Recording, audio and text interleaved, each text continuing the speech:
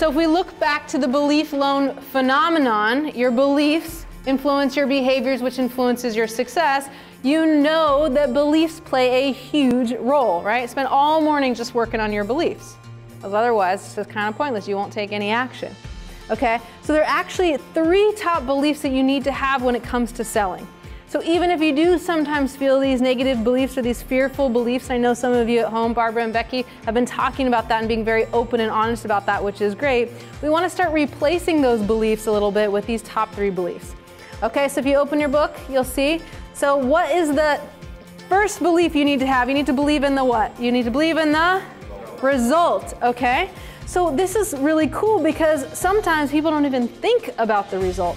You think about that thing that you're selling, which I'll talk about in a few minutes. But I want you to think about what is the result that you really provide, because that's what you're selling. You're selling the result.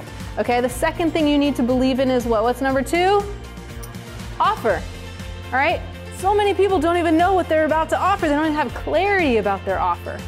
If you don't have clarity about your offer, they're confused. I say this a lot, so you probably know this. A confused mind says and does nothing. We gotta make sure they're very, very clear.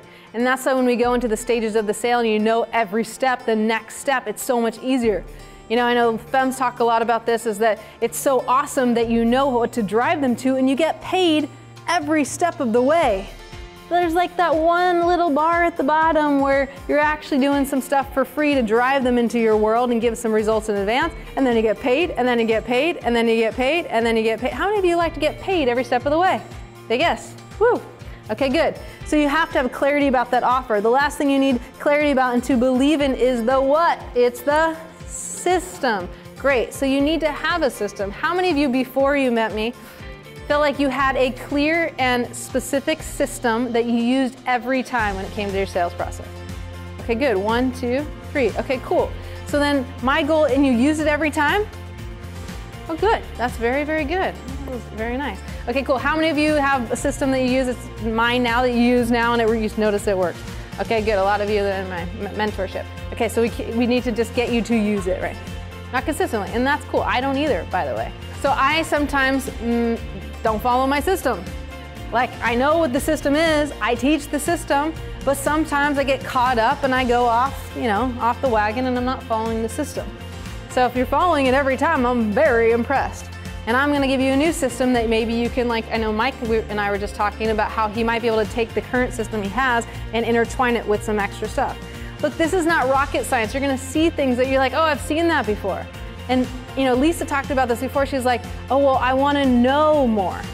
Sometimes it's not about knowing, okay? You guys know a lot. You're smart people. What I want you to do, I don't even care if everything you learned here was something you've learned in the past.